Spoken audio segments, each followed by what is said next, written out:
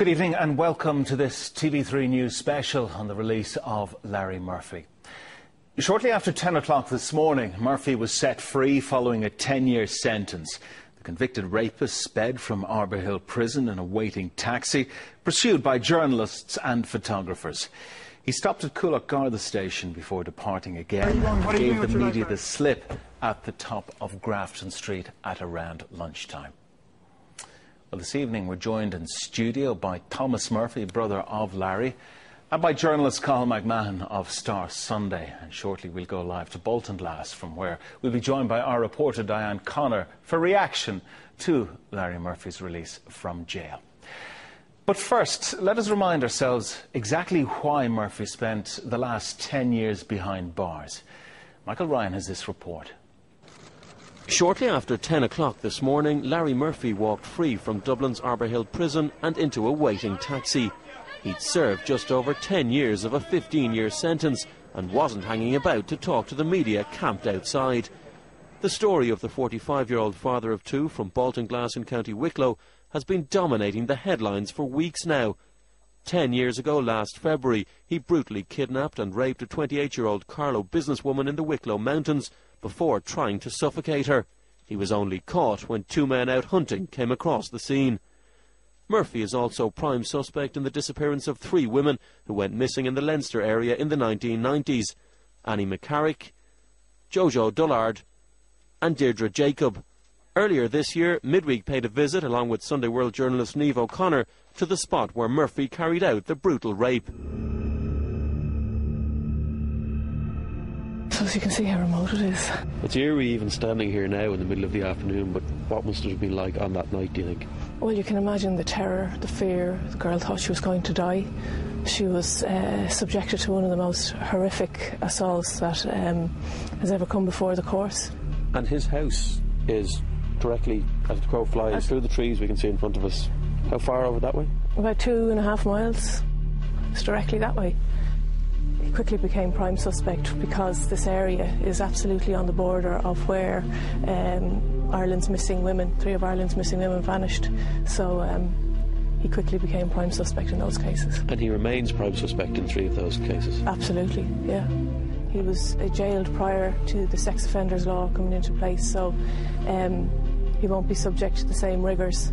Although there is a clause in the law which allows for limited retrospection. The guards have said that they'll put a 16-man sort of a squad on surveillance on him. So will that happen, do you think? You know the state of our resources.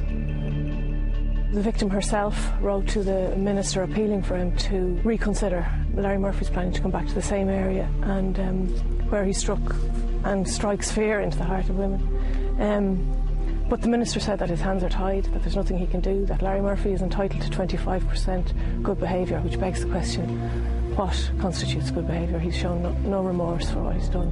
And our system has become so weighted in favour of the accused and prisoners that the victims' rights are just falling somewhere between justice and the law. Concerned locals in the Baltinglass area are now meeting at 8 o'clock tonight to decide how to deal with the situation if Murphy returns to the area. Michael Ryan reporting there. Cathal McMahon, uppermost, I suppose, on everybody's mind tonight is, number one, where is Murphy? Number two, what have the Gardaí put in place in terms of some form of mechanism to ensure that he's monitored and monitored around the clock? Now, you've covered this story extensively down through the years. Are you any of the wiser tonight? Yeah, and you're right. We've been covering the story for a number of weeks and months.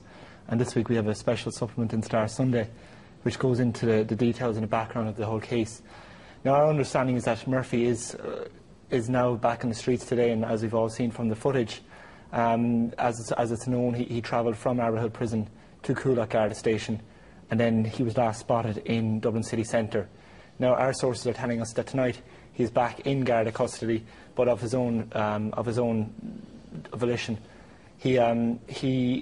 He is now intending to leave the country. That's the best information we have to date. However, this is all subject to change.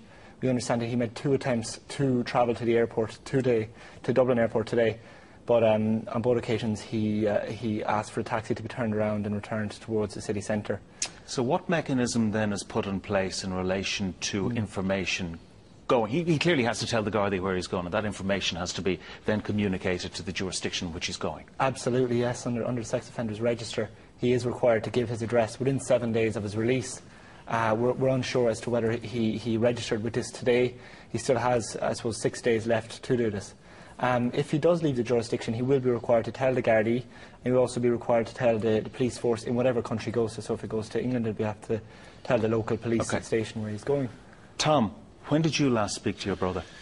05 was the last time I spoke to Larry. You had no communication with him recently on his pending release? He didn't try to contact you? Are you aware of what his plans are? No, I know nothing about him. You last spoke to him, as you said, back then. For what purpose or what reason? It was after my father's passing. I went to speak to him at that stage. And it was just about my father's passing we spoke. What did he say to you? Not a lot. He just inquired about what was going on back down in Baltinglass. He already knew that because he was getting the papers. He inquired about who maybe died in the area or something, that's all. But he never spoke about what he did himself. And if you asked him anything about it, you get no answers. I'm curious, as are probably a lot of people, to know what he was like growing up. As a regular kid, as a boy, did he get involved in the usual rough and tumble, or was there anything that perhaps suggested that there was something not quite right? He wasn't like other children. No, he was your normal boy or child growing up. He was no different than any other. Played football and he run and played the same as everybody else and mixed in with other kids in the community. What sort of relationship did you have with him and your sisters? And what relationship did he have with his parents? Was it normal? Yes, a normal relationship with us all. There was nothing abnormal about it. What about reports? And there have been pretty consistent reports in the media suggesting that he was somewhat of a loner who tended to stand back from the crowd. Is there any truth in that? No, it wouldn't be true. He got involved in... If he went into a public place, there was someone there he was talking to, he came to a crowd and he'd talk away. Did he have girlfriends? He did, yeah. Plenty of them. And there was nothing to suggest that, you know, his relationship with his girlfriends may be fractious or maybe out of the ordinary? It was just normal? There was nothing there. It was just normal. Do you accept when he said to you, and it's been reported extensively, that he just flipped? No, I don't accept the answer. The answer is not, doesn't explain to me what Larry did. He never actually explained what he did that night. It was explained after he was convicted and sent to prison. I heard it on the 5 o'clock news, but no one actually told us, or he didn't tell us either, what he actually did that night.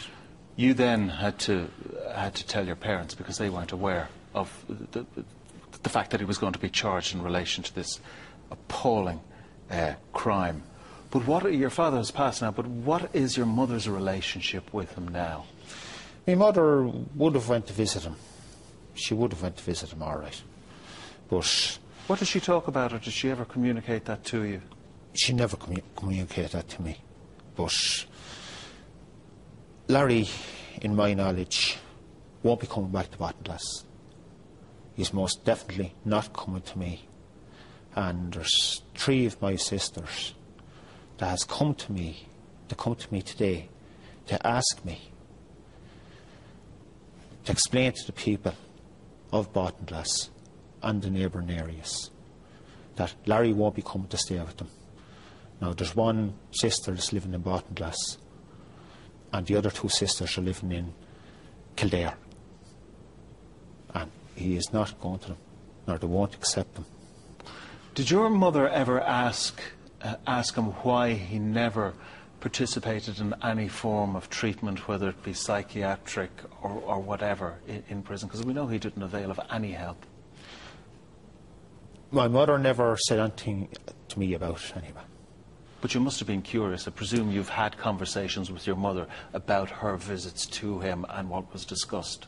No, because I asked Larry myself about different things in the prison. And the answer I got was, I flipped. And I'd come home and I'd say to my partner, I asked him this question today, such a question today, and he just told me, I flipped. I'm not happy with that answer. I'm going back again. And I'd go back again and I'd ask the same questions and I'd get the same answers. I flipped, I flipped, I flipped. What was it like sitting across the table from him, knowing what he did? Being honest with you, you felt like a piece of dirt on the other side of the table, sitting talking to him. You just felt really low. When you walked through the prison gate, the key turned in the gate, slam, key turned. And then you went through another one and the same thing again. And it just felt, I wasn't brought up this way. And I don't want to be here. OK, in a few moments, I'm sure you're probably aware of the fact that a meeting is underway in Bolton Glass around about 8 o'clock this evening amongst concerned residents who are discussing the release of Murphy today. We'll be live in Bolton Glass right after the break. Don't go away.